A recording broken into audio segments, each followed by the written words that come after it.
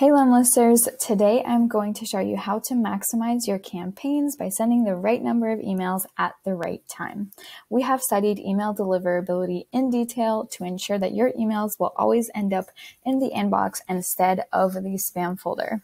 So in today's video, I will go over your email limits and our recommendations to avoid the spam folder, increasing deliverability by changing the speed of your campaigns, as well as understanding your LinkedIn limits to protect your account.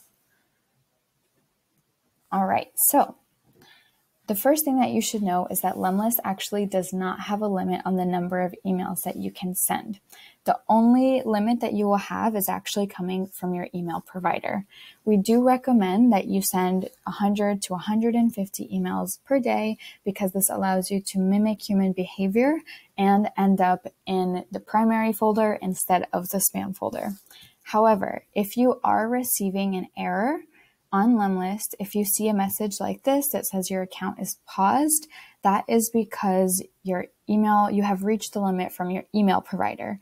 So in this case, you want to go and check with your email provider to see what their limit is and make sure that you try to stay away from this limit at all costs so that you do not end up in the spam folder. And you also want to make sure that after you know that limit, you come into LEMLIST and you change the settings. So to do that, you will go up here to settings and you can go to your limits, and here you can change the number of emails that you send with LEMLIST in a day. So this is where you will change it based on the settings that you have with your email provider. You can also see here in these settings that this is where you can input your LinkedIn limits as well. Now you can also check out how many emails you're sending a day at any time by again visiting settings and going to email health. And this will show you the number of emails that you're sending per day. If it's blank like this, you just need to compute your stats. And there you go. It will show you how many emails that you have been sending. Also, you should know that the emails that you send with LemWarm are not actually included in your limits. So don't worry about that when you go here and see the number of emails that you're sending. This will not be included. So the next aspect of your email deliverability is going to be the speed at which you're sending your emails. So to modify the speed, you're going to go here into your campaign and check out schedules. And you can modify the speed by going over here to reach a lead every blank minutes. So this will allow you to increase or decrease the speed at which you're sending your emails. You can see I can increase the speed by putting in 2 here, and this will allow me to reach more leads every day. Also, if you want to decrease it, then I can put reach a new lead every 30 minutes. You can also modify the time frame of which you're sending the emails, and this will allow you to increase or decrease the number of emails that you're sending a day. Now, after you have put in the time frame as well as the reach a lead every blank minutes, this will give you an estimation of the number of leads that you will reach per day. Now, keep in mind that this might vary depending on the limits that you have previously set in your settings. Also, you should know that this estimation is only based on the first step of your sequence and does not consider your follow-up steps. Speaking of follow-up steps, the next thing that we are going to go over is the delay. So we're going to go to our sequence here, and you can see that there is this little box here between each of my steps that says wait for how many days.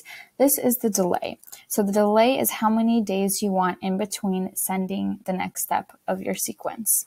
So you can use a delay to actually schedule your emails if you'd like. So let's say that I am creating this campaign today, but I would like to wait and schedule it for a week from now. Then I can go here and put 7, and this will wait to send my campaign for a week.